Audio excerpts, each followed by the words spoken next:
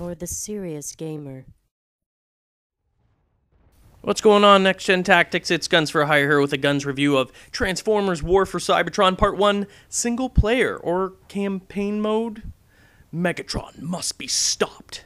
That's my geeky attempt at... Actually, I don't have an Optimus Prime talking doll at all. Anyway, you're going to see here quickly, campaign, multiplayer, escalation. Escalation is kind of like the zombie mode for it. Didn't get to play it, but again, it seems to be the new area of games that a lot of these titles are sort of trying to explore because of the popularity of Nazi zombies in World at War. So we're going to go into campaign, of course, as you saw there as it went by. Standard thing. Difficulty level here. Here you get to start on either Autobot or Decepticon area, and I'm going to actually show quickly a little bit of both. And then we're starting off with Decepticons, of course. Who doesn't want to be a bad guy? And when I'm scrolling through this, my first thought is, why the hell wouldn't I be Megatron, the leader? So we're going to jump right into battle. One thing I'm going to say is the transformation, like turning into the tank or whatever it is that he turns into him. You know, back in the day, it used to be actually a giant handgun or a cannon. So now it's a tank, whatever. Updates, you know how it goes. Who's going to hold the giant handgun, right? But there's no real purpose. What I've discovered is, at least up to the point where I played, there's no purpose of transforming into the tank. It serves no purposes, and it's so limited in terms of what you can do with it. Now, don't get me wrong. I don't think that it's a horribly designed game. No, I mean, the mechanics of it and how everything operates is actually smooth, and there's not a lot of glitches or problems. But I just find that the combat in it overly simplified. I really don't understand why there's so much praise on the game. It's not that it's a horrible game. It's just very, very simple. I mean, the combat system is, you know, blast. There's no finesse. This is the extent of cover system, is hiding behind blocks and stuff like that. I mean, you shoot them with your cannon, you switch your weapon, shoot them with a different cannon, transform into your vehicle and shoot them with that weapon. But there's no real, like, hardcore finesse to it. It really is, you know, for a lack of better description, a button mashing kind of game.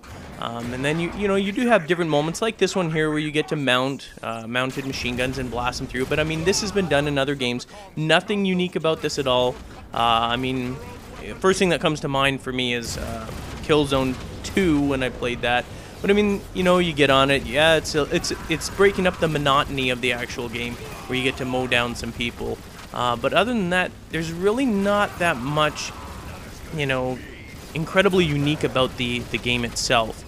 My biggest beef with it, and you're going to notice this, I'm going to switch it over to give you some Autobot footage as well. But first we're going to go to an end boss, okay? So this isn't like the final boss. This is just like a level boss that you come across.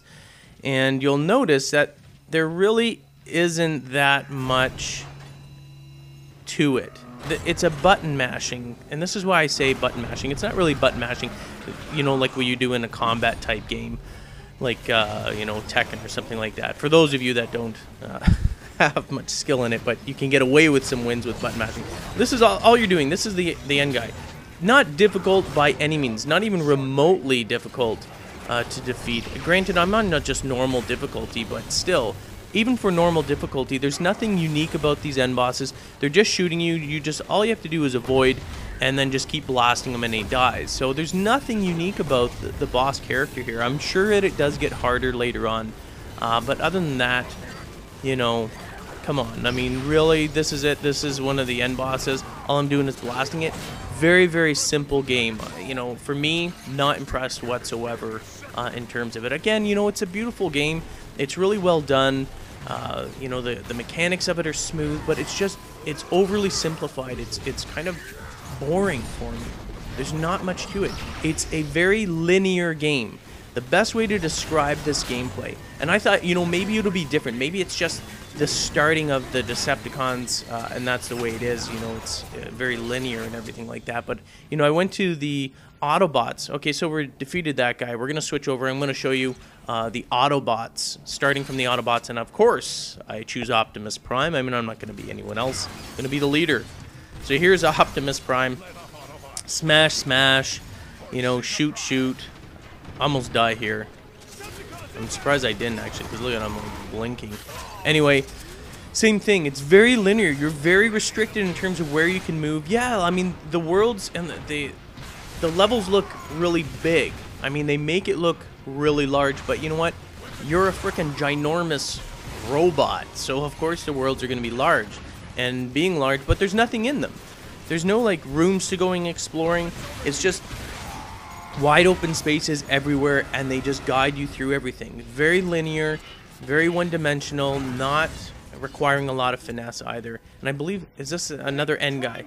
So this is an end level boss from the Autobot side, and look, it's a guy with a shield and you have to blast him.